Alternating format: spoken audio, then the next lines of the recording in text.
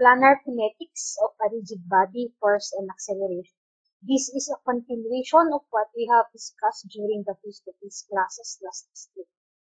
So the chapter objectives, this is also written on the notes I have posted in the Google Classroom.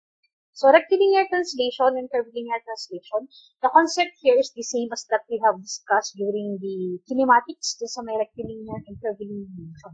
Now, dun sa may rectilinear translation, we're going to discuss here the movement of an object or a body dun sa may in a one direction.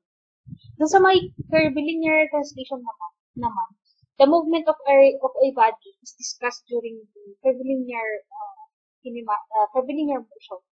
The body moves on a curved path. So in this following discussion, we will limit our study of planar kinetics to rigid bodies, which along with their loadings are considered to be symmetrical with respect to a fixed reference plane. So, dun sa may equations of translational motion,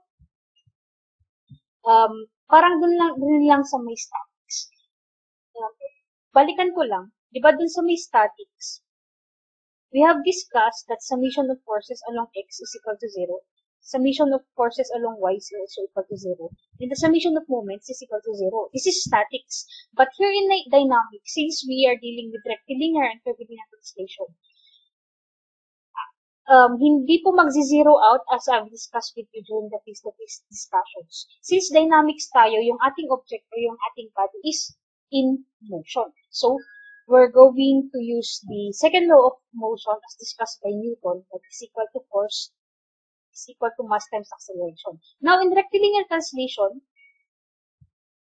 we are dealing with the x and y component. Now, the third equation of motion is your summation of moments. Dun sa may ano tong G na to?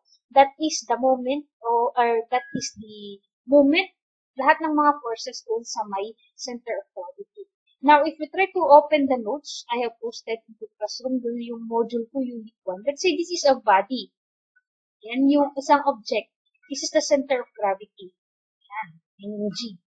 We have here mga forces natin. Let's say this is F1, this is F2, yan, mga yan.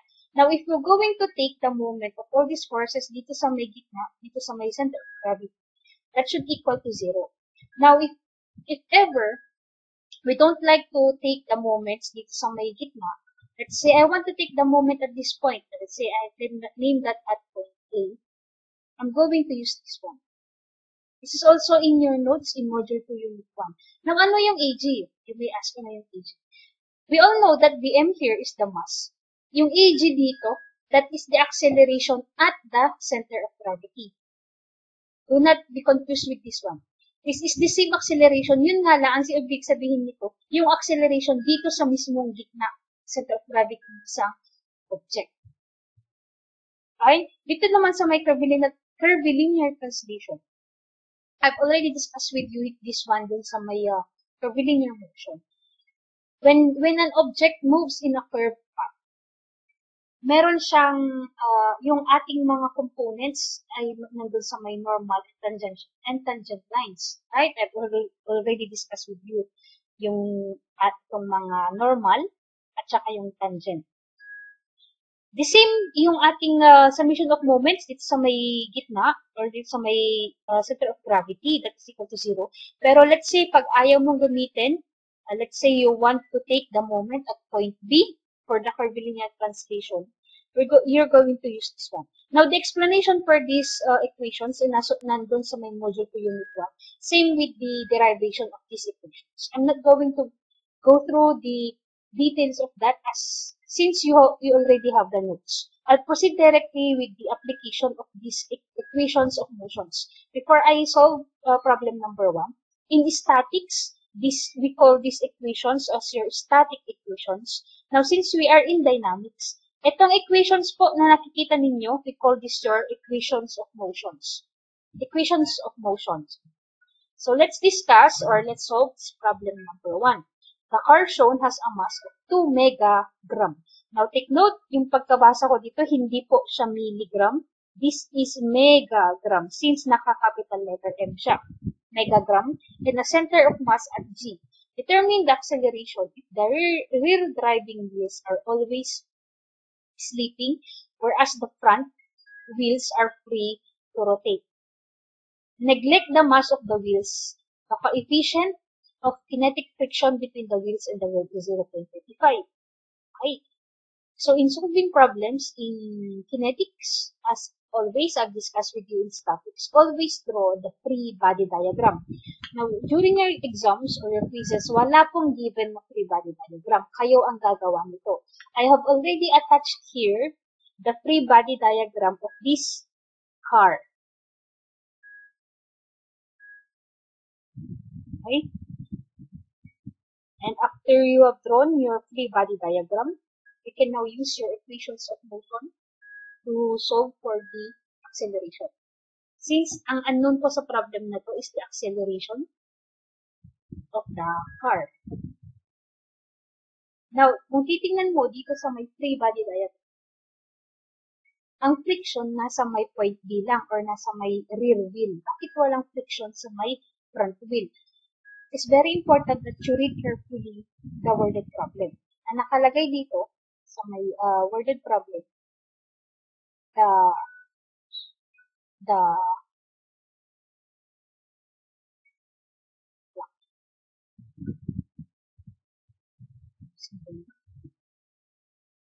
front wheels are free to rotate. So, ibig sabihin nun, since yung front wheel, it rotates freely, wala pong friction na nagaganap dito sa may front wheel. The rear driving wheels are always sleeping. From that word sleeping, ang may friction dito sa may rear wheel.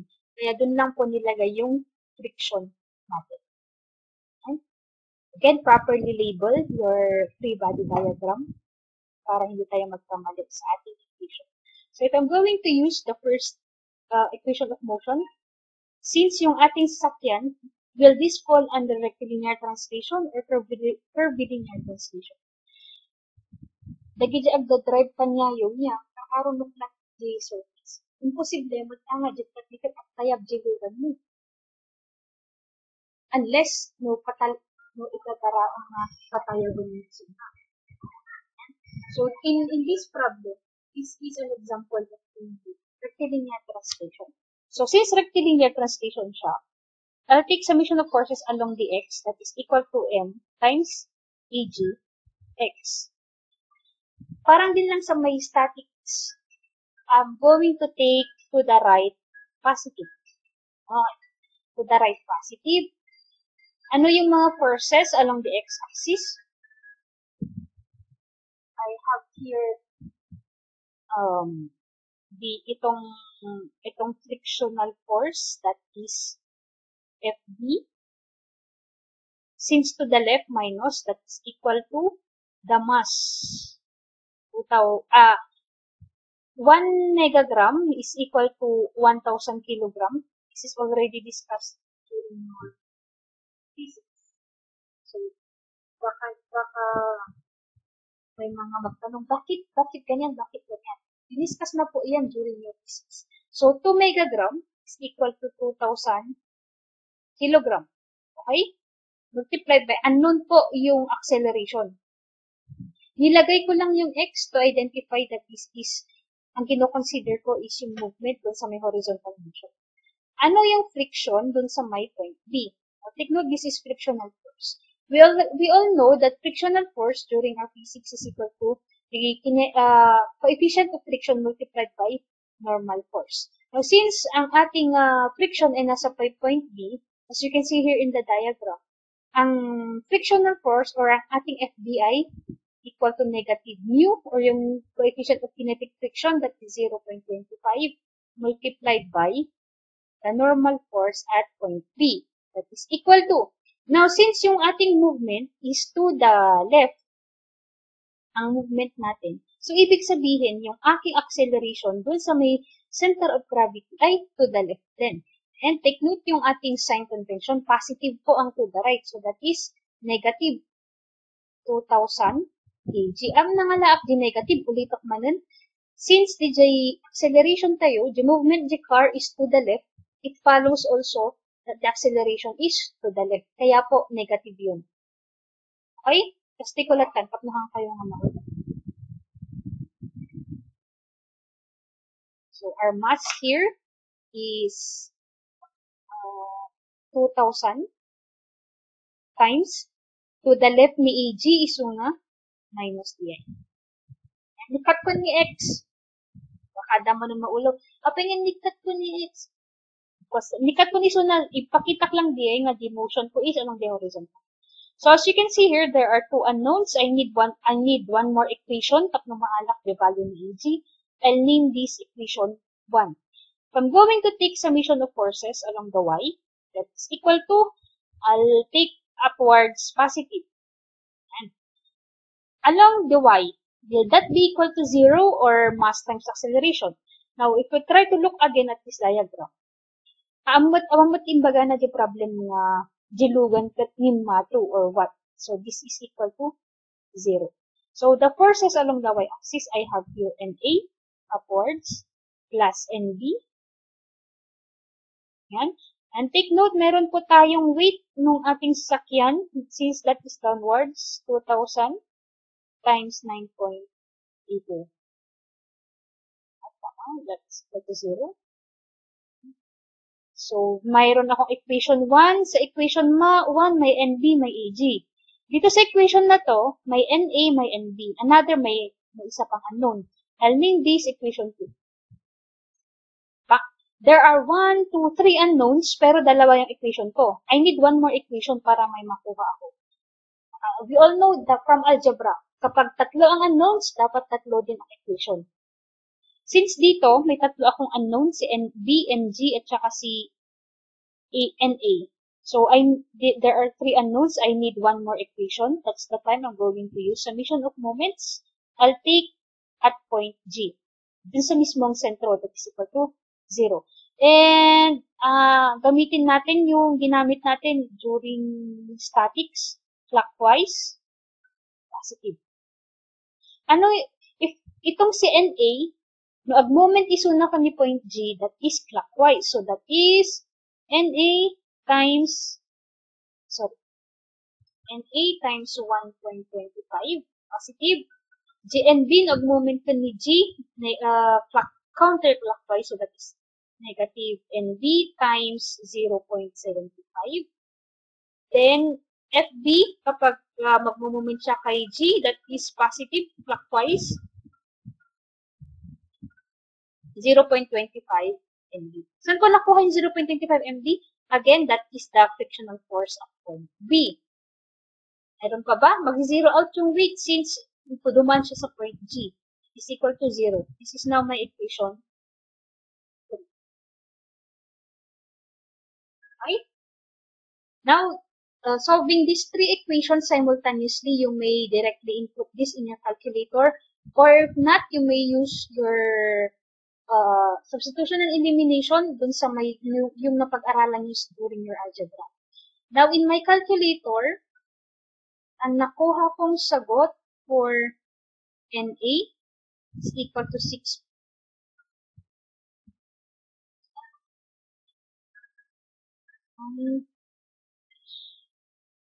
NA is 6,879.74 newtons. For NB, that is equal to 12,740.26 newtons. And for the acceleration dun sa may center of gravity is equal to 1.59. Be careful with your units, that is meter per second squared. Again, the direction of our acceleration is to the left. Okay? I'll give you time to copy the solution.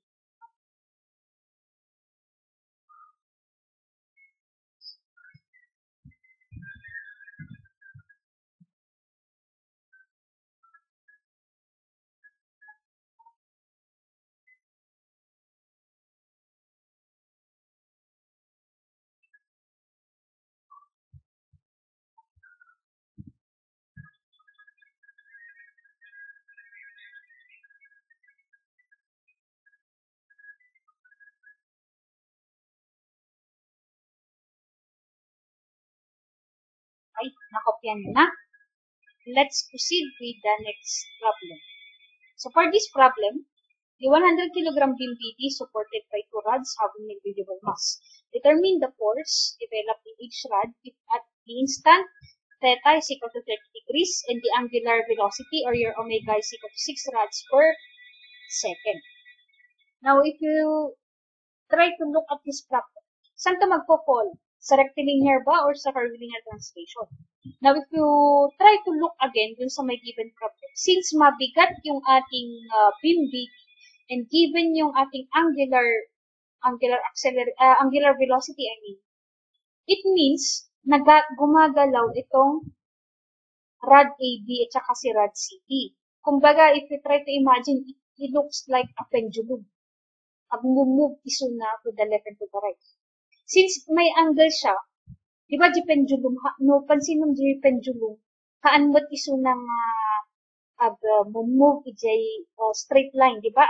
Curve ijay. So, this problem falls under curvilinear translation. Since under curvilinear translation dito, we're going to use the equation na ito, yung may tangent tsaka may normal line. So, going back to this problem, again, the very first thing we have to do is to draw the free body diagram of this system.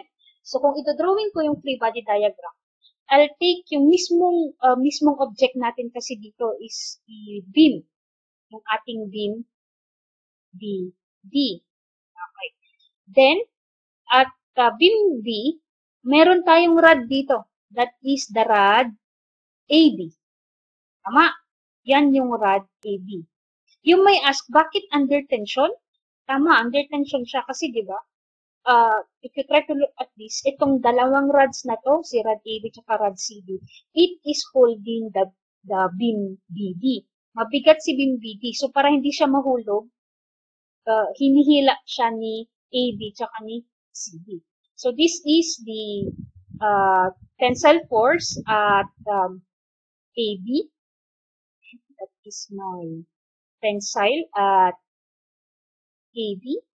Same with this one. Meron tayong rod dito.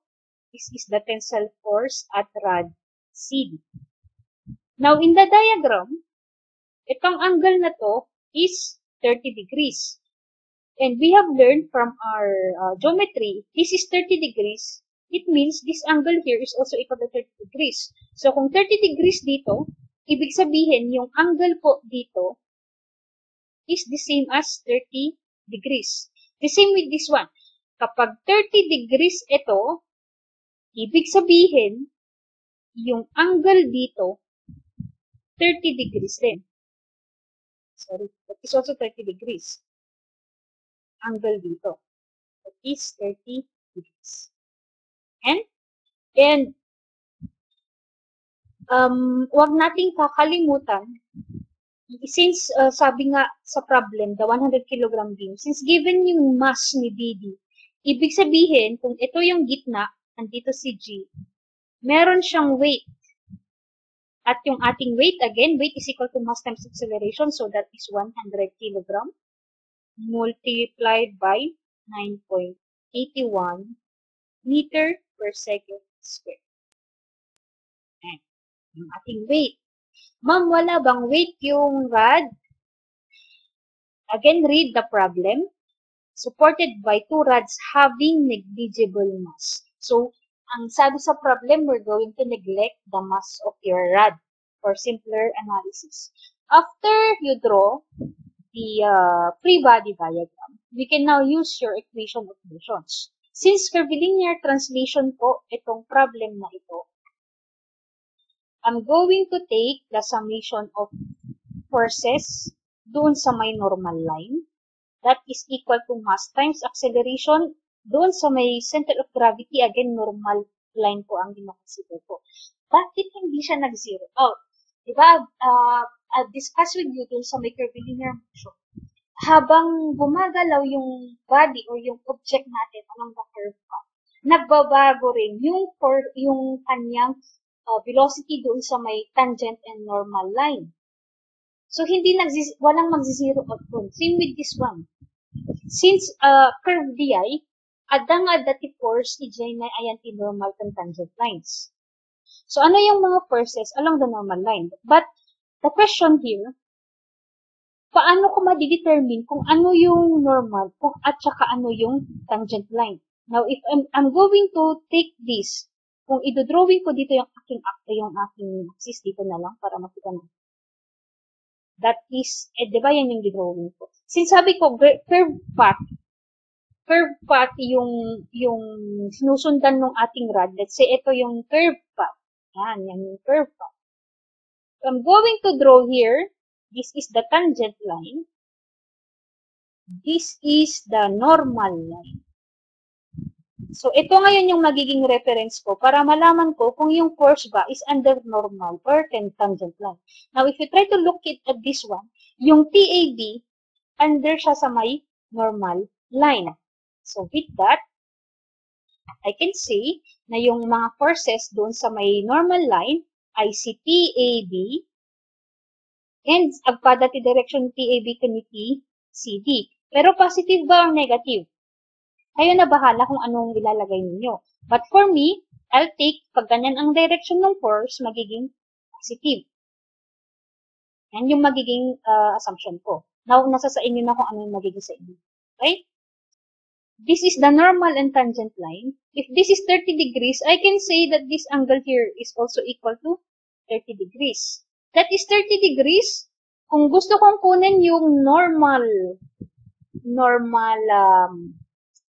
component ng aking weight, that is equal to 981 cosine of 30 degrees. So, paano naging 981 cosine of 30 degrees? If I'm going to isolate this point, dun sa my point G, ito sa my point G, ito sa point G, sorry. This is the weight, right? And we know, if I'm going to draw the normal and the tangent line, okay, kung i-direct-chok daytoy, i-direct-chok daytoy nga line, kita yung mag-giant diagram niya. This is 30 degrees. By vertical angles, if that is 30 degrees, I can say that this is also equal to 30 degrees. Tama. Ang gusto kong kunin dito, yung aking normal line. So, dito lang. So, normal line, daytoy jay tangent, daytoy nga line nga kulay black ang makikita tayo. Dayta jay tangent component, jay weight. Tapos, jay normal component, jay weight, iso daytoy kulay red. Naawatan tayo ba? So, no, ipadaktalakpay, daytoy jay normal component ni weight. Tapos, daytoy jay tangent component ni weight. Magigets tayo? Daytoy jay weight. Daytoy kat 30 degrees. So, daytoy kulay red, daytoy patikayat ko nga alaon, using your trigonometric functions, this is 90 degrees. Okay. This is equal to 981 cosine of 30 degrees. Nagets tayo? Saan nga naala di jay? So, naman niya tagbalin na sign na positive or negative. Napansin na niyo dito, the direction, the weight is downward. So, it follows. No, downward dito, the normal component, the direction is, bakasay, surutan na nga dito yung direction ni weight, the tangential component, kasay mo the direction. So, pansinan nyo, anya ti direction na, DJ normal component, pababa, hindi siya ganito ang direction, so that is minus. And hindi pa po tapos yan, that is equal now to, the mass of our beam is 100 kilogram multiplied by our multiplied by our acceleration. Doon sa may acceleration, doon sa may center of gravity. Then, again, take note, we are considering the normal. Hindi tayo sa normal. Now, if you try to look doon ulit sa may module 2 unit 1, it also explained in there that for the acceleration, doon sa may center of gravity, considering the normal component that is equal to your angular velocity squared multiplied by r, wherein r, that is the radius. Saan ko nakuha ito? Pakitingnan po doon sa may module 2 unit 1. Kajay pati the explanation ng ako ng Kajay equation. So with this, what given mo the angular velocity, that is 6 radians per second squared multiplied by our radius. Now, if you try to look at this diagram, it is already given na yung distance from A to B, considering that the point, the center of the path, circular path is at point A, yung ating radius ay siya rin yung 0.5 meters. Okay? So, 6 times 0.5, 6 squared times 0.5. Our acceleration, dun sa may center of gravity, considering the normal component, that is equal to 18 meters per second squared. Baka question kayo, apa nga 18 meters per second squared kung radian mo, TJ? Now, radian is, siya, unitless, TJ. Explain mo tanya dito ang ED-physics yun. So, going back to our equation, TA plus TD minus 981 cosine of 30 degrees is equal to 100 multiplied by 18 meters per second squared. Kabel ko na lang the unit, tap na makita yung the unit. Yan. I'll name this as my equation 1. Nagamit ko na yung summation of forces doon sa may normal component. I'm going to use summation of forces considering now the tangent. So, tangent, ulitin ko lang ulit doon sa may diagram kanina. Ang ating normal ay itong line na to. Ang ating tangent naman ay itong line. Okay? So, dito sa may summation of forces doon sa may tangent, I'm going to take yung direction na ganito as positive. That is equal to mass times acceleration dun sa may center of gravity, tangent. Kaya hanggang zero out, kasi nasa curvilinear translation. So again, looking back dun sa may ating free body diagram, ano yung forces along the tangent line? What are the forces along the tangent line? We have ito. Iti kulay black na dito yung na-discuss pa niya ito tayo. Kasano nga maana dito? That is 981 sine of 30 degrees. Ayusin ko lang.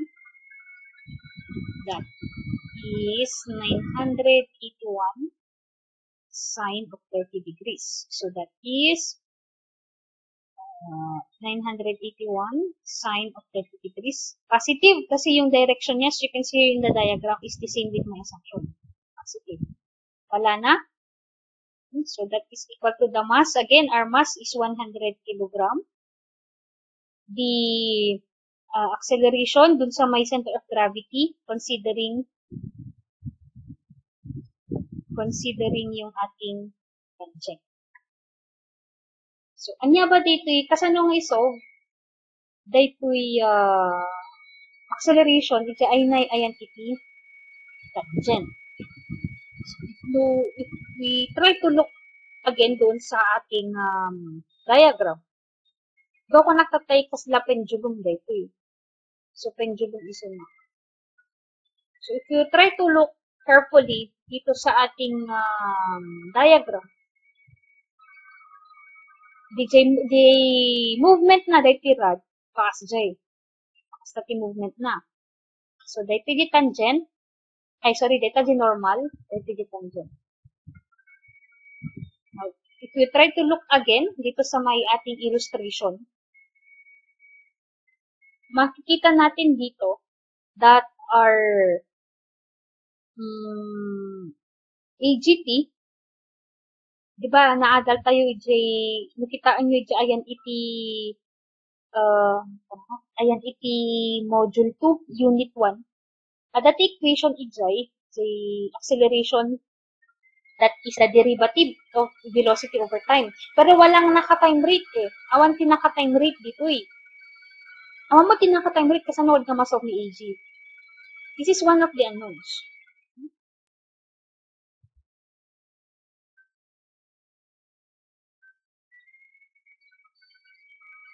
Since walang given, hindi naka-time rate yung ating velocity. Kailangan nating isolve si AGT. Again, ang hinahanap dito is the value of our TA and TD. I'll name this as my equation 2. It's equation 1. Duwat ang unknowns po ni TA kani TD. So, kailangan ko ito yung isang equation.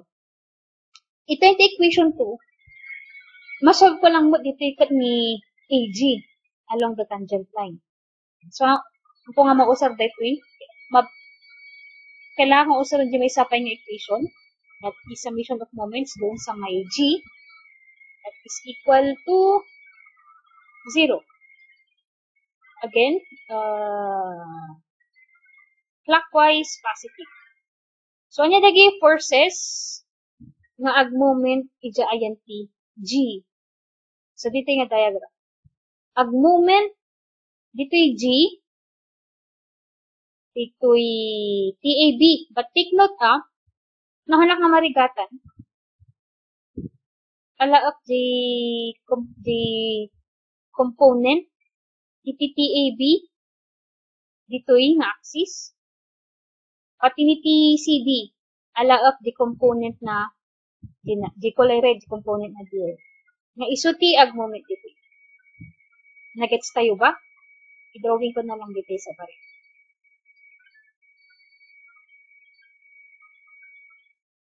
So, no dito beam BD, dito rad kani AB. Dito rad kani CD. Okay, dito ni G. And no kita nyo ayan given the distances, dito kat 0.4 meters. This is also 0.4 meters.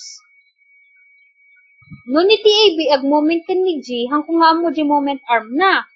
Ngam, no alaap di component ni TAB nga, daytoy, no alak di component na nga daytoy, amok nga di moment arm, daytoy nga force, kan ni G, 0.4. The same with this one, no alak di component na nga daytoy, 0.4 yung moment arm. 30 degrees dito given data nga 30 degrees. Yan. Tataji question, kasano garod nga ag moment? Mano ba dito dito kulay red na arrow. Usaran nyo manan di jay naikwa, jay naadalyo di trigo kani statics. No, if this is 30 degrees, at no maalak dito nga force that is equal to TAB multiplied by cosine of 30 degrees. The TCD, that is also equal to, dito nga kulay red, dito yung TCD. Itong force na to, that is equal to TCD cosine of 30 degrees. Kasano nga naala data? As connected tayo. Sublian nyo jay naadal yung statics kan jay trigonometry at namahala yung dahil madalas. So, may surat ko to jay TAB cosine of 30 degrees multiplied by 0.4 positive or negative. Kasi makita yung clockwise, so nga positive. TCD. No, ag moment kan ni G, counter iso nga minus TCD cosine of 30 degrees. Tapay ba?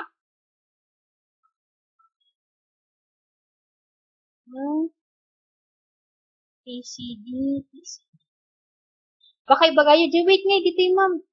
Nag-pass ka ni G, so mag 0 out di is equal to 0. Ah, sorry.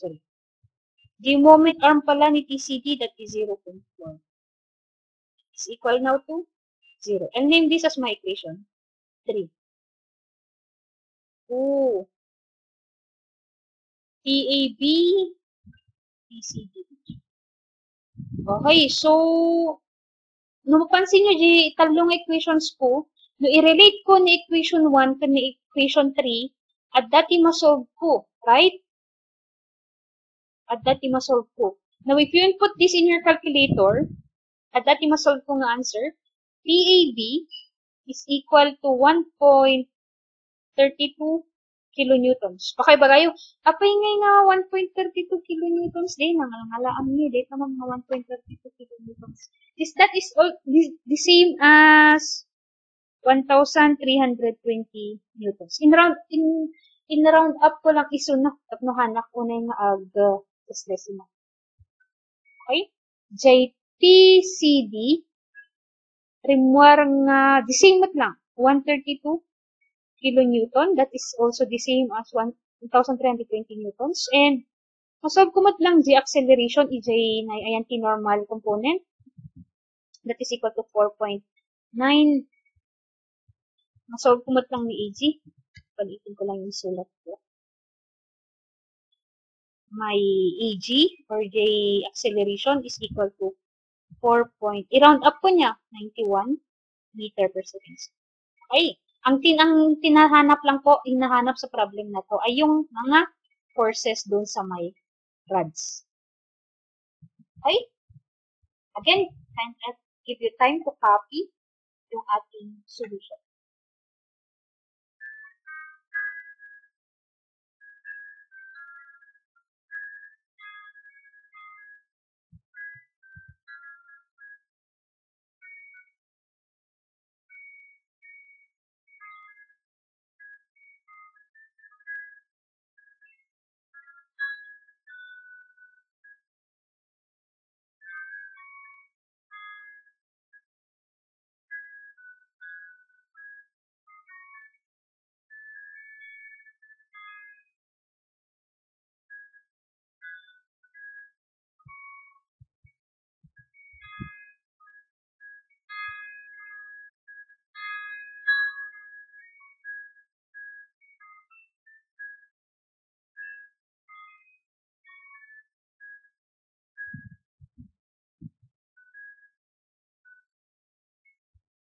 Okay? Now I have presented to you an example in rectilinear translation and curvilinear translation. For your activity, for this discussion or for this topic, kindly take a screenshot of this problem number 1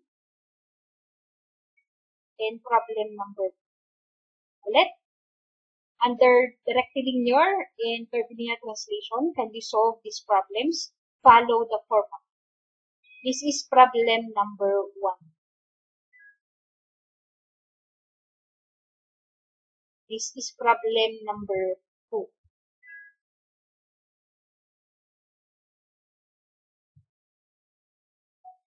A planar kinetics of a rigid body. This time, we're going to focus on the rotation of the axis. Still, we're in the equations of motion. I have discussed with you a while ago the rectilinear and curvilinear translation. So, still, we're going to use the equations of motion. So, I've said these are the equations of motion. Pare-pareho lang yung equations of motion sa may rectilinear, curvilinear. Nagbabago lang siya sa mismong analysis. Now, let's consider a body or a slab. Let's say this is the center of your gravity. May mga forces tayo dito. Force 1, force 2, force 3, whatever. Now, dito sa may rotation about a fixed axis. Now, because of this constraint, let's say meron akong pin dito. Most of the problems in engineering is dito, mapupokus siya sa rotation of the axis. Because of this constraint, let's say this is F4. Still, itong body na to, this will still rotate. Right? This will still rotate. Kaso lang, because of the center of mass, the body moves around a circular path. Because of this constraint, and itong may mga forces tayo, expect that this body will move around a circular path. The acceleration of this point is best represented by its tangential and normal components. Tama po. Babalik tayo sa inyong tangential and normal components. And must act in a direction which is consistent with the body's angular acceleration. Ulitin ko, the body must act in a direction which is consistent with the body's angular acceleration. Ibig sabihin nun, diba dun sa may pinag-usapan natin sa may previous topics, let's say your force is this way. Ito yung force mo. Diba kung saan yung direction ng force mo, doon din yung direction ng acceleration mo. Now, since our body moves in a circular path, let's say yung resultant ng mga forces na to, it will move in this direction. Let's say yan yung resultant ng ating forces. Kung ito yung resultant ng ating mga forces, expect that this direction, in this direction din, yan din yung direction ng ating angular acceleration. Angular acceleration is ang term na ginagamit natin kasi nga, yung ating body magro-rotate siya. Kung sa rectilinear acceleration ang ginagamit natin, dito kapag since yung ating body, it will move in a circular path, ang tawag natin dito is the angular acceleration and we are using this side, alpha. And so to further understand how to use these equations of motion on the rotation of about a fixed axis, let's have an example. Reset ko lang muna. Wala yung action. Now, the unbalanced 50-pound flywheel shown has a radius of gyration of 0.6 feet about an axis passing through its mass center G. If it is released from rest, determine the horizontal and vertical components of reaction at T. Nawala yung aking figure, hanapin ko lang.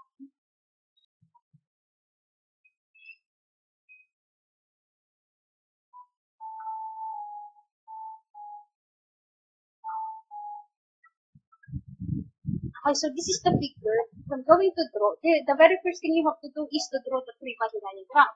So, kung drawing ko yung free body diagram, since this is the center of gravity, dyan ko ilalagay yung weight. Given yung weight ng ating flywheel, that is 50 pounds.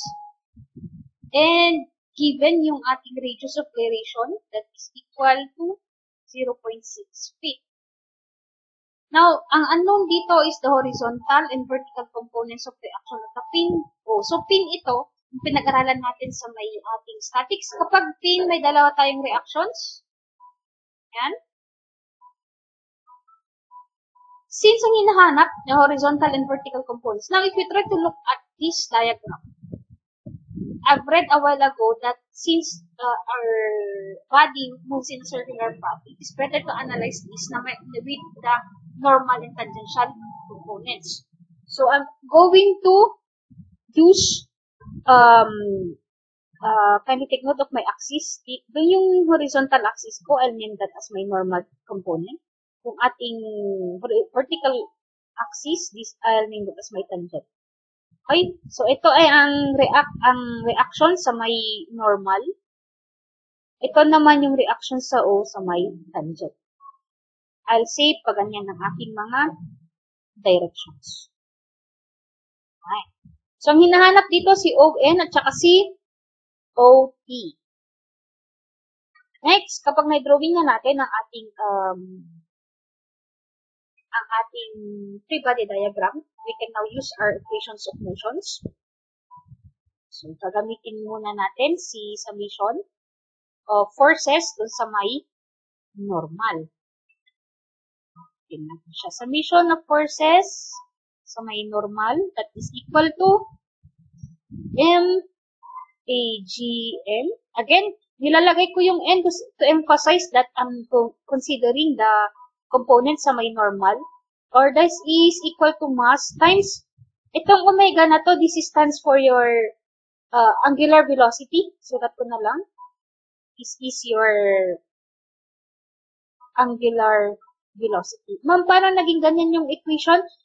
I encourage you to read notes on engineering mechanics to further discuss derivation. Medyo mahaba yung derivation nito. Okay. Multiplied by R or reduce. Ano tong G? Again, itong G nilalagay lang po natin to emphasize na yung ating reference ay yung center of gravity. Okay? So, if you try to look again dito sa may ating figure, since G, itong G, since yung ating center of gravity moves in a circular path, it will have both normal and tangential components of acceleration, as I've said a while ago. Also, since the angular acceleration, which is caused by the flywheel's weight, acts clockwise. Anong ibig sabihin nito? Now, if we try to look at this diagram, since yung ating weight ay 50 pounds, tapos mayroon pin sa point 2, dahil sa 50 pounds na to, expect na yung ating flywheel, it will rotate, right? It will rotate, and ang rotation nito ay magiging clockwise. Bakit clockwise? Siyempre, the weight na iguyod nila yung flywheel, ag-rotate yung flywheel pa clockwise. Right? Imagine that. And we have discussed in our previous discussions, kung yung force ko, ganyan ang direction, sa susunod sa kanya sa acceleration kasi directly proportional sila. So, kung ang ating force ay this direction, ibig sabihin, pati yung aking acceleration to the right din. Same concept follows this one. Kung yung aking weight or yung force kung bakit nag-rotate yung aking flywheel ay pababa, ibig sabihin, pati yung aking angular acceleration, pababa din. Okay? The tangential component of acceleration must act downward, which is true.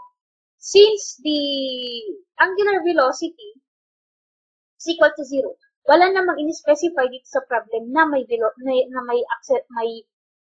angular velocity na involved dito. Since walang sinabi dito, and from this analysis, we can say that angular velocity is equal to 0 for this. So with that, since 0 ito, pag 0 out di, the forces dito sa may normal is equal to 0.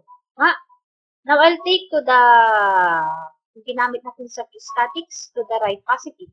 Ano ba yung mga forces to the right? We only have negative ON. Right? Wala na. That is equal to 0. So, as you can see here, therefore, ON is equal to 0. So, nasolve ko na yung isang unknown, which is ON.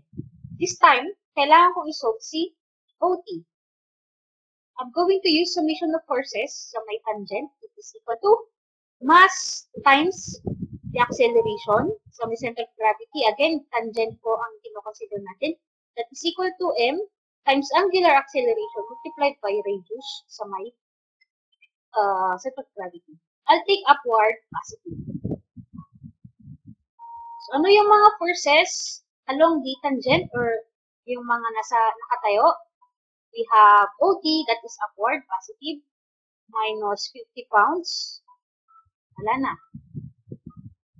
That is equal to mass. Ano ang mass? Now, ang given kasi dito is the weight of your flywheel, that is 50 pounds. This is not a mass, but rather, this is a weight. And we know that weight is equal to mass times the acceleration due to gravity. Therefore, mass is equal to weight over acceleration due to gravity. And we know that given weight is 50 pounds. Since naka-English, I'm going to use 32.2 feet per second squared. So, ang ating mass now ay equal to 1.553. As discussed during your physics, pound per feet per second squared, this is termed as slug. Na-discuss ito during physics. Para hindi ako lumihis, kindly read, go back to your physics. So, ang ating given ay ang ating mass ay 1.553 slug. So, hindi given ang angular acceleration. Given ang ating radius, that is 0.5 feet. This is 0. Now, pansinin ninyo, ano yung direction ni alpha? Downwards, so that is minus sign. Gets? There are two unknowns, unknown si OT, unknown si alpha. I'll name this my equation 1. Okay. Nagamit ko yung to. Pwede kong gamitin yung summation of moment at point G that is equal to IG alpha. Ma'am, ano yung IG? Wait lang. I'll take clockwise fast. Si IG dito kita di bagbaga tayo nga mass moment of inertia. And this is equal to mass times the radius of gyration squared. Si kg dito GKG, that is your radius of gyration. Okay?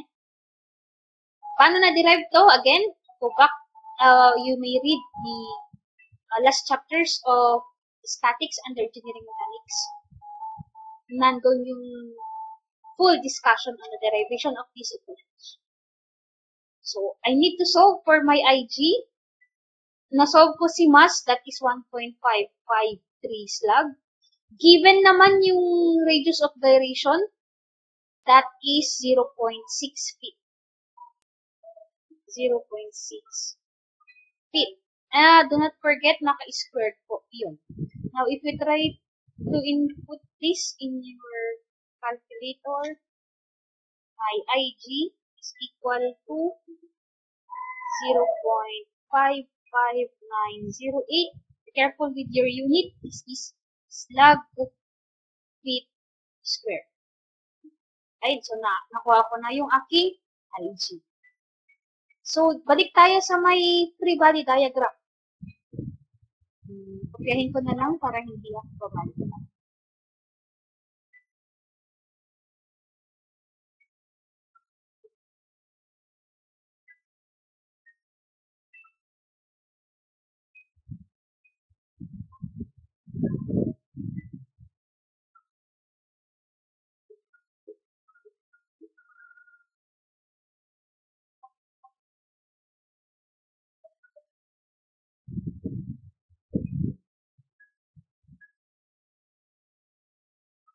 Okay. So, yan yung aking free body diagram. Ano ulit yung mga forces na pag nag-moment kay G, mag-moment kay G, mag-zero out si ON kasi dadaan siya kay G. Si OT, mag-moment siya. Moment arm ko is 0.5 feet. Clockwise. Then, do not forget yung sinabi ko kanina, since our alpha is clockwise.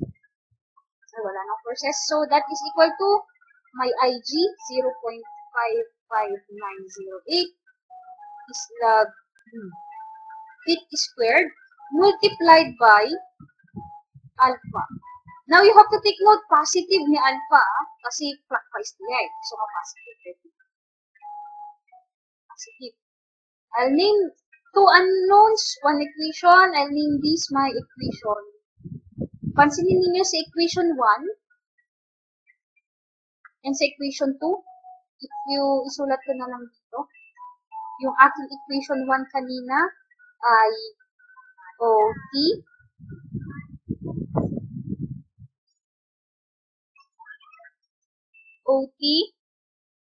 minus 50 pounds, that is equal to 1.553 slug alpha 0.5. Okay. So you may enter these values in your calculator directly para ma-solve natin si OT at masosolve din natin si alpha. Can you input this in your calculator?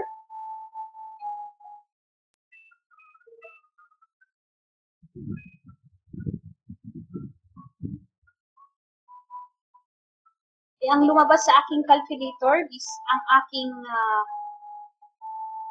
OT ay 29.5 pounds. Ang aking alpha ay 26.4.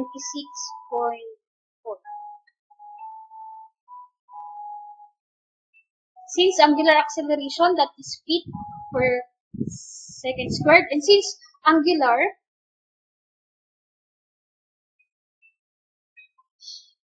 at ang lumabas sa aking alpha ay 26.4, angular acceleration, angular, the circular path, hindi po natin gagamitin ang feet, but rather, we're going to use radians per second. So, ang hinahanap sa problem na to, nasolve na natin kanina, si OM, that is 0, and OT, that is equal to 29.5 volts. Okay? Kindly copy that before I proceed with the next one.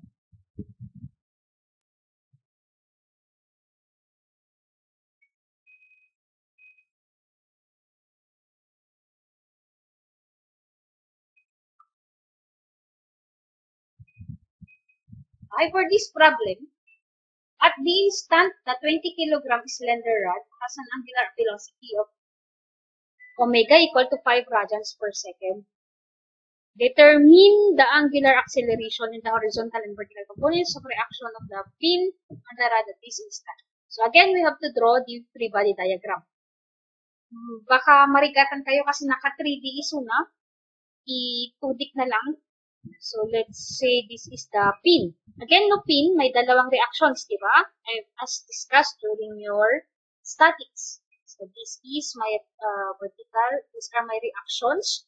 I'll name this as my OX. I'll name this as my OY. Ito yung aking rod, slender rod. And sa gitna, obviously, my weight kasi given yung mass. This is the weight. Andyan yung center of gravity. Always gitna yun. Then, may moment. Couple tayo dito na 60 Newton meter. Yung ating weight, given naman yung mass, that is 20 kilogram. Multiply that by 9.81 meter per meter. Ayusin ko lang.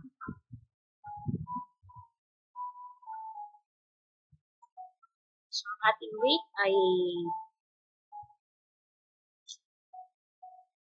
20 kilogram multiplied by 9.81 meter per second squared. Ilalagay ko lang yung mga distances. Yung ating rod ay 3 meters. So, gitna, ibig sabihin 1.5 dito. 1.5 ito.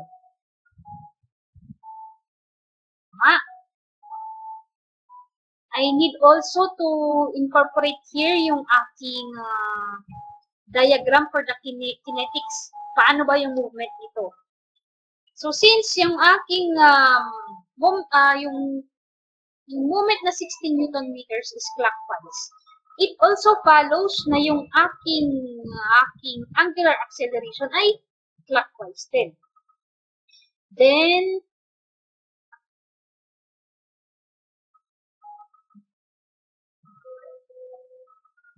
so, pwede ko nang gamitin yung aking equations of motion.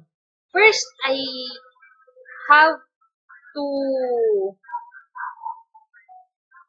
I'm going to use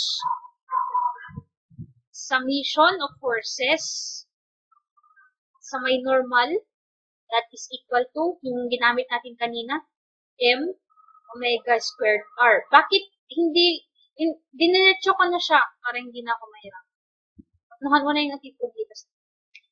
I'll take to the right positive. So, ano yung mga forces dun sa may normal? We have your O, X, wala na. That is equal to, your mass is 20 kilogram. Ang ating angular velocity ay given, that is 5 radians per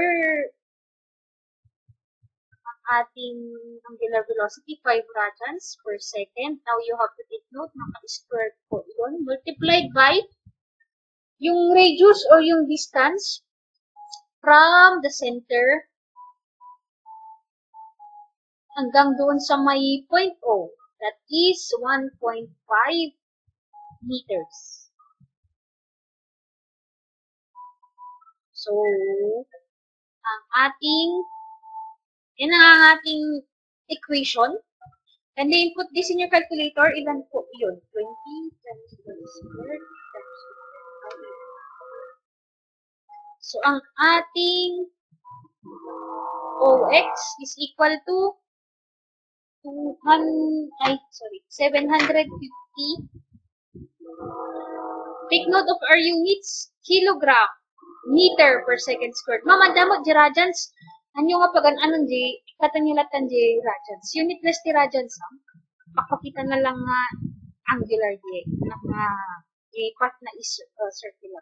So, ang ating unit ay Newton. Now, if I'm going to take summation of forces sa may tangent, that or GNT na vertical, that is M angular acceleration times R. Direksyon ko dito. I'll take upwards positive.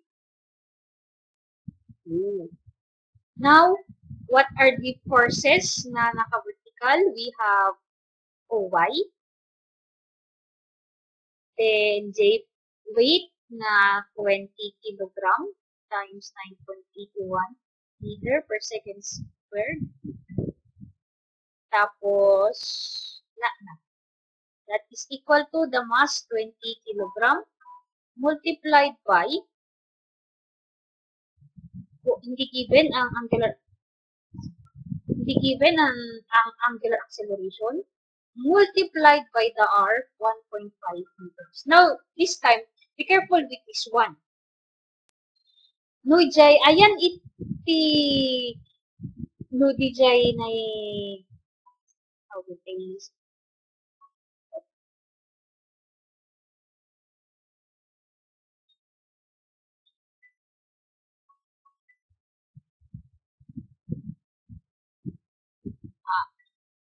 Be careful with this one.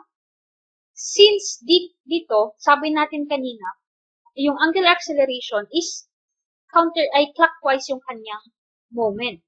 Diba? Kasi sumurot iso na ayan, iti 16 Newton meter na moment dyan.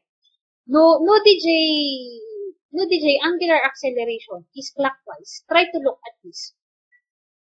No, ag moment ijayan TG clockwise, it will follow na DJ tangential acceleration, it will also move surutan na DJ direction T weight na pababa. So with that, my angular acceleration here is negative.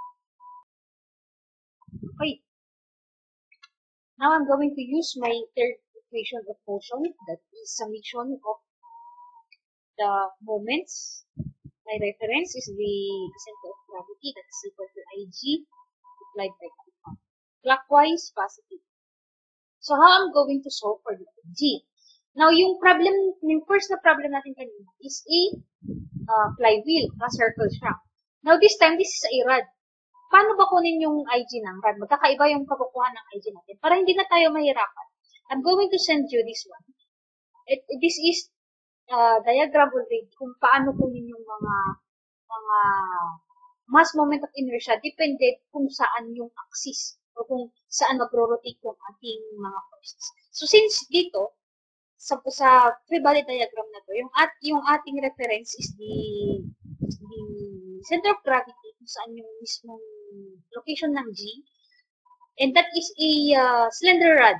Now, dito sa may mga diagram, ang rod dito is either this one or this one. Rod about center or rod about end. But since dito, ang reference natin is the center, so we're going to use this. And ang I dito is equal to 1 over 12. M is the mass. L is the length of your rod square. Okay? So, balikan natin yung ating free body diagram. Yung ating OY, OX mag-zero out siya. So, yung ating OY, the moment arm is 1.5 meters. Clockwise siya. Then, yung meron, wag niyong kakalimutan, meron tayong 60 Newton meter. Kakaiba gayo, ay na, di moment arm na di, moment day tanhan yung nakarkargaan, iti distance na. Moment di siya. Okay? Then, that is that is equal to your IG. Again, ang ating IG, lipat ko lang para fraction the space.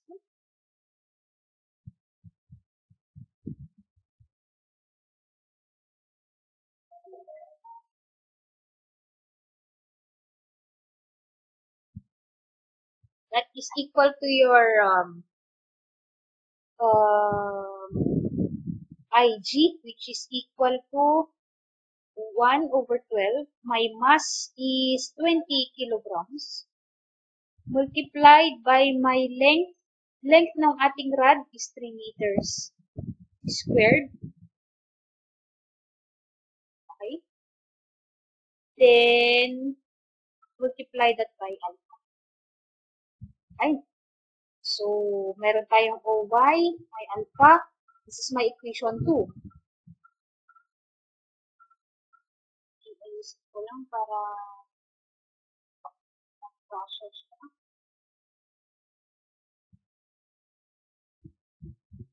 Alpha, this is my equation.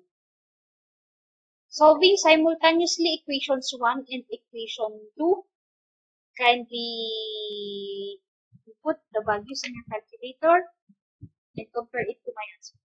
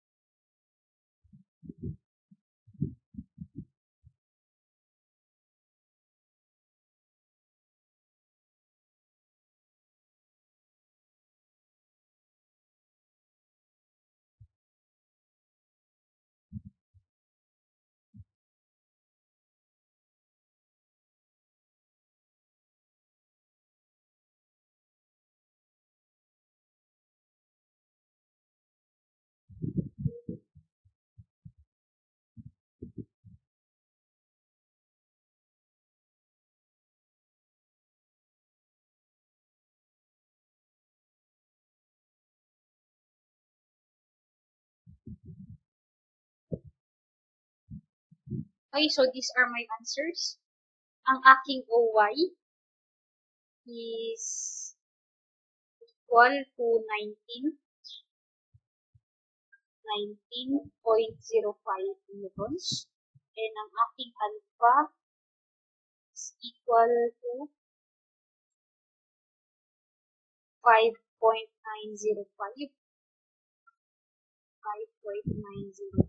radians per second square.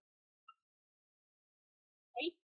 So, ulitin, ang unknown dito is the value of your OY, that is 19.05, and my OX. So, kung isusulat ko yung aking final answers, dito na lang isusulat ko para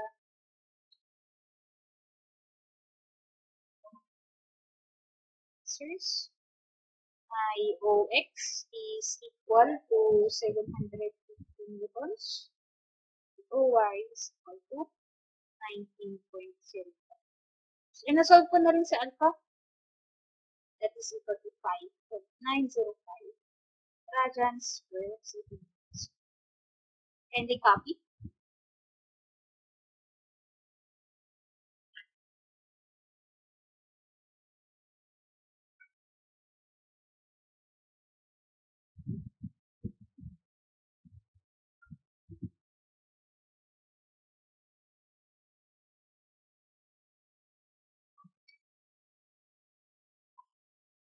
So that is my discussion on rotation about an axis.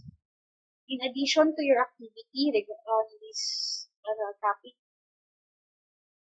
kindly take a screenshot of these two problems. Again, this is equation of motions, particularly on the rotation about a fixed axis.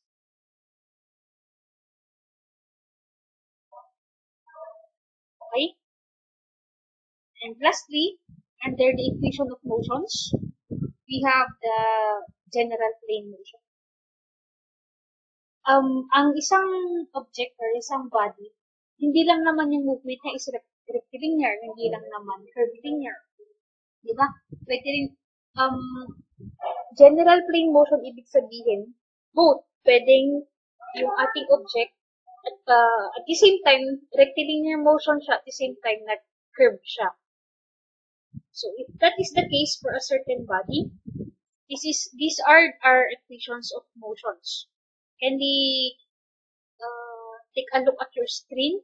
Yung tatlong equations na nakikita niyo dun sa may loob ng box, those are the equations of motion we are going to use specifically for general plane motion. Ay, kung papansin niyo, parehas lang mat ije ayan ko tatay discuss ko tatay, di ba? Parehas na lang discuss ko.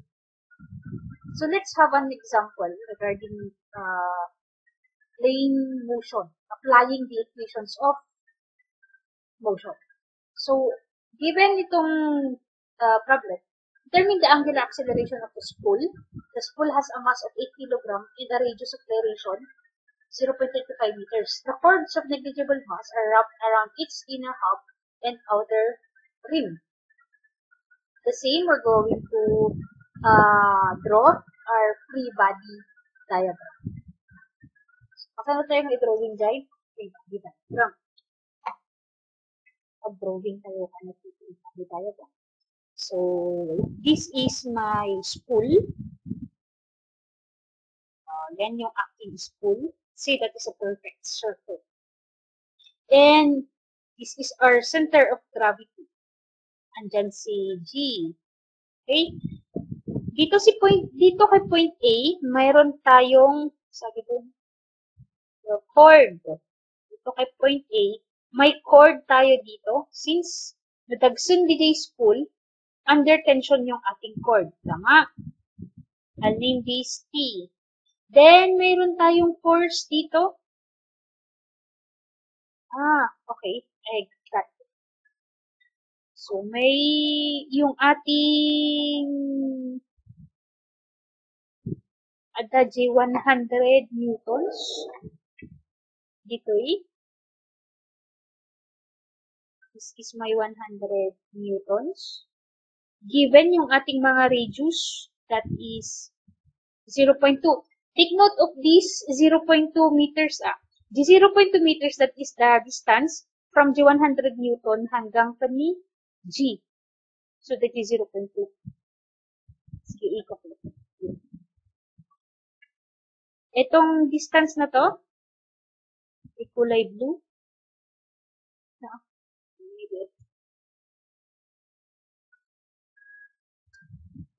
Yung kulay blue, that is 0.2 meters.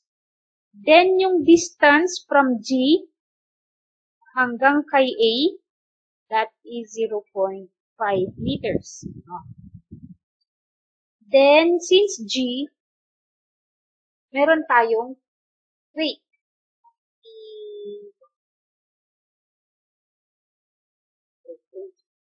0.2, and we have here the weight of your spool. We have the weight 8 kilogram, multiply that by 9.81 meter per second. Okay, yan ang ating free body diagram. Simple lang ang ating free body diagram. Pababain mo.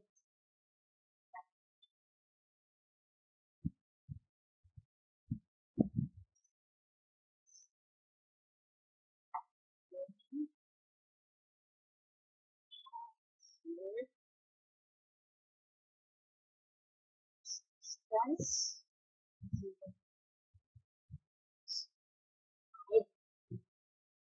Pag na-drawing na natin yung ating free body diagram, ang pwede ko nang gamitin yung applications of motions.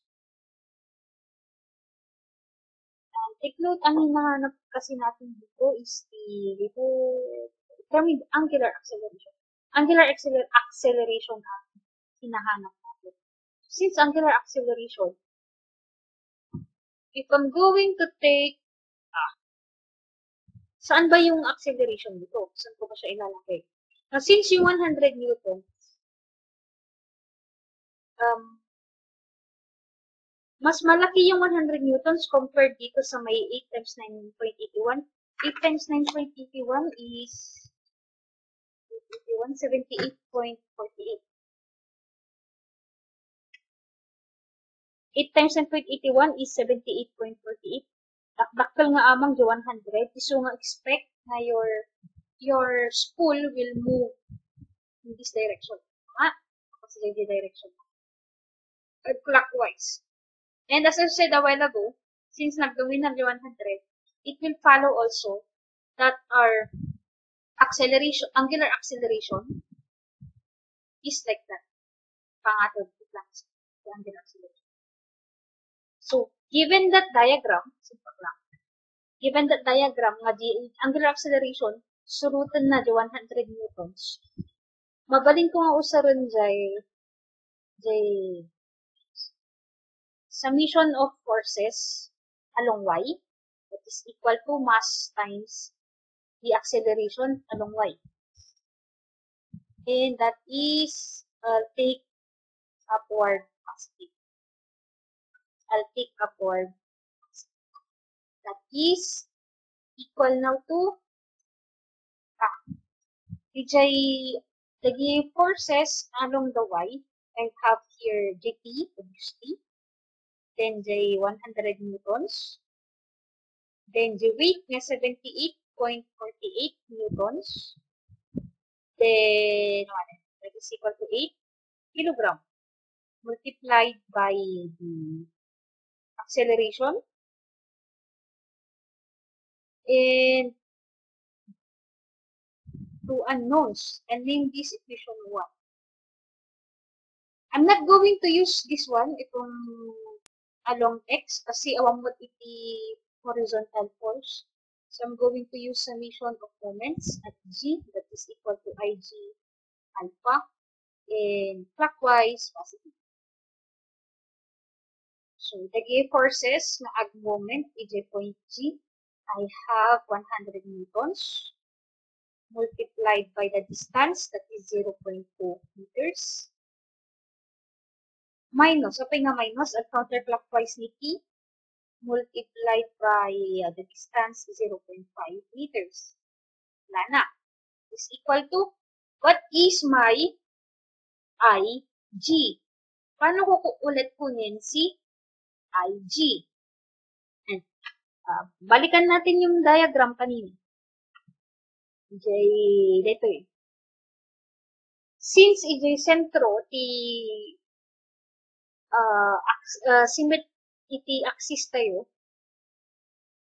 and hindi naman hindi hamot na abot iti nga iti or hook about symmetry axis, hook about diameter. Okay, we have here hook about symmetry axis. So, ang gagamitin natin eh. Napansin nyo na niya dito. We're going to use Ig is equal to mass times dr squared.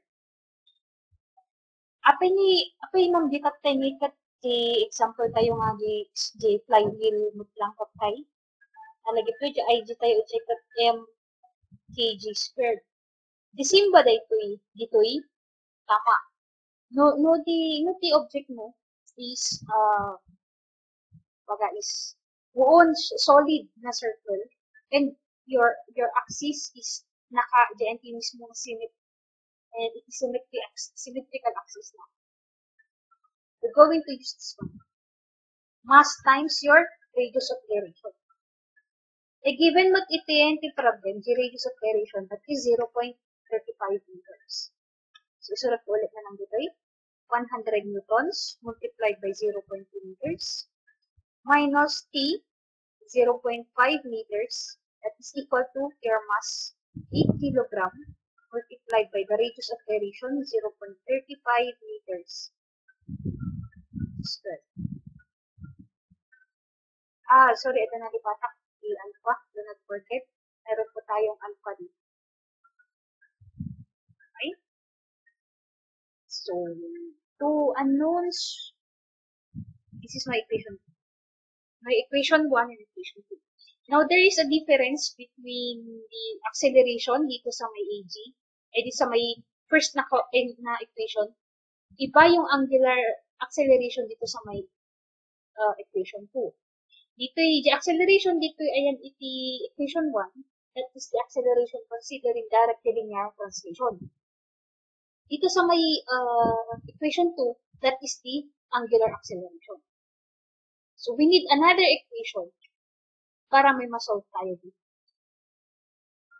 Now, complete solution is obtained if kinematics is used to relate the acceleration dito sa may equation 1 and the angular acceleration sa may equation 2. In this case, the spool rolls without slipping on the coil. Okay. So, ang ibig sabihin nun, relating the acceleration sa may equation 1 and the angular acceleration sa may equation 2. This gives us a clue na yung rope, hindi siya mag-i-slip doon sa may point A. Hence, we can use the result that acceleration AG is equal to your angular acceleration multiplied by R. So we're going to use this relationship. So our AG here is equal to angular acceleration multiplied by yung ating radius ay 0.5 meters. And let's name this as our equation 3. Now, if we're going to solve simultaneously itong tatlong equations na ito, may makukuha tayong values. Solve simultaneously. Equations 1, 2, and 3. So, if you try to input these values in your calculator, can we input them? And these are my answers. Angular acceleration is equal to 10.3 radians per second squared. Yung acceleration, that is equal to 5.16 meters per second squared. And yung tension doon sa may point A is equal to 19.8 newtons. These are my answers. Kindly verify. Input this, yung equations 1, 2, and 3 sa inyong mga calculator. I-highlight ko na lang yung equations 3. Equations natin. We have here equation 3. We have here equation 2. And equation 2. Gamitin nyo itong mga equations na to. Ito yung mga nakuha ko sa book.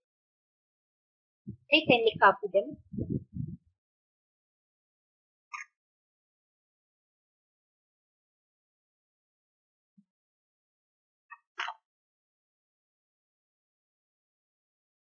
Another problem under the plane, general plane motion. So we have here the uniform 50 kilogram bar held in the equilibrium position by chords AC and BD. Determine the tension in BD and the angular acceleration of the bar immediately after AC is cut. So as always, we have to draw your free body diagram. Drawing ko lang yung free body diagram nito. So, ang main body natin dito or ang main object is the bar, yung 50 kilogram bar, ATJ center. So, I have here my weight, which is 50 kilogram multiplied by 9.821 meter per second squared. And, nakat ano dito na? Determine the tension in BD. So, may tension tayo obviously kay BD. Yan. Yan yung, I'll name this tension of BD. Now, dito kay may point A, ang sabi dito, what is the angular acceleration of the bar immediately after AC is cut? So, nakat na si AC. Given that, I'm going to use my first equation of motion, summation of forces. I'll take X. Rectilinear tayo muna. Kasi apay nga rectilinear pa lang. Apay nga rectilinear. Mapansin nyo, awan iti given nga angular velocity. Tama, walang given na angular velocity. So, I'm going to use summation of force along X that is equal to M times AG to the right positive. Ano yung mga forces along the x-axis? Wala po. So, that is equal to, my mass is 50 kilogram times AgX. So, as you can see, AgX is equal to 0. Ang hinahanap natin dito is the tension at BD at saka yung angular acceleration. So, if I'm going to take summation of forces along Y, that is equal to mass times AGY, I'll take upwards positive. So, obviously, pasang-at ni TB, D, minus weight na 50 kilogram times 9.81 meter per second squared. Wala na. Then, that is equal to my mass, 50 kilogram multiplied by AGY. Now, you have to be careful again with this one. To be careful. Okay nga, be careful ko na. Looking at this free body diagram, obviously, DJ na system, tinag-dominar dito yung weight. Si Dr. weight, diba?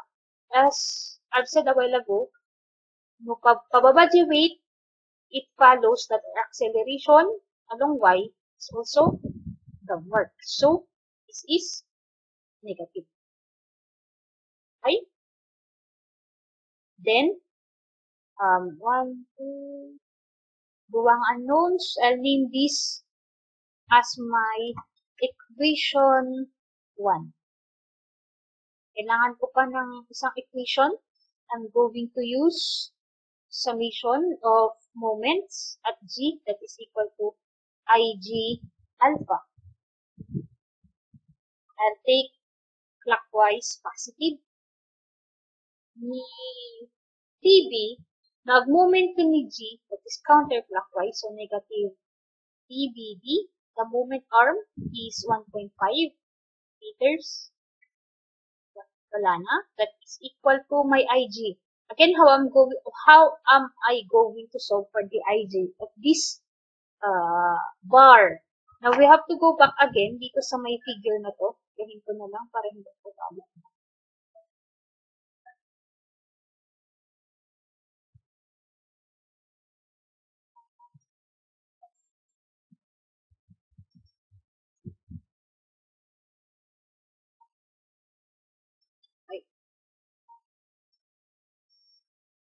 So, ano yung magiging IG ko for this bar?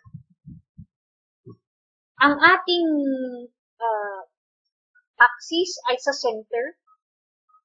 Rad is the same. Pareho sila ng properties sa may bar. So, I'm going to use this one. That is, my IG now is equal to 1 over 12. The mass of my bar is 50 kilogram multiplied by the length, that is 3 meters. Do not forget, square that. Then, ito yung IG. Meron tayo ditong alpha. Sa may equation 1, dalawang unknowns. Sa may equation 2, dalawa din. So, I'll name this my equation 2. Now, with this, yung kanina, we related AG sa may angular acceleration. This time, how are we going to do that one? Now, I forgot to include this in the given a while ago, that AGY is equal to 1.5 of your alpha.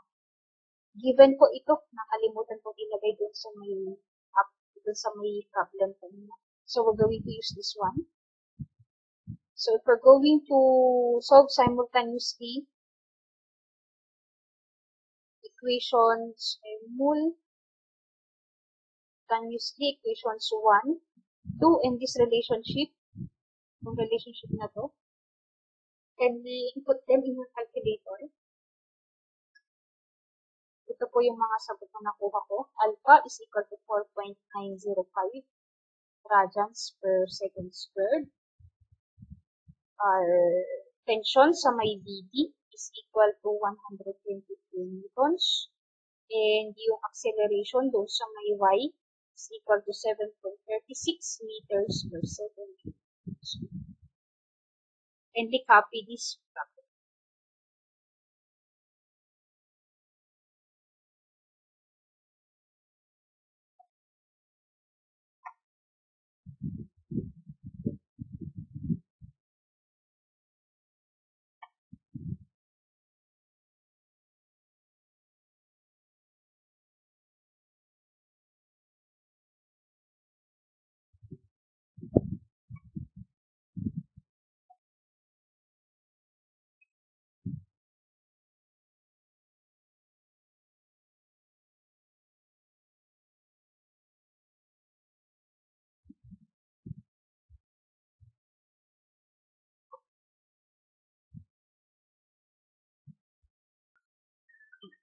So, for your activity, under general plane motion, can we solve for this problem? Can we take note in here? The acceleration dun sa may center of gravity is equal to your angular acceleration multiplied by your range. Can we take note of this? Okay, so can we take a screenshot of that? So, total, under the planar kinetics of rigid bodies, dun sa may force and acceleration, you have 5 problems to solve, and you have to submit it, follow the format you have been using. You don't need to upload or you don't need to turn it on dun sa may Google Classroom, but I need the hard copy of all your activities as I announced dun sa may Google Classroom. Yung activity dito sa may planar kinetics of rigid bodies at dun sa may work and energy, lahat po ng activities dun, at saka ito is to be submitted, hard copy po siya, you have to follow the format. And read the instructions I have posted sa my Google.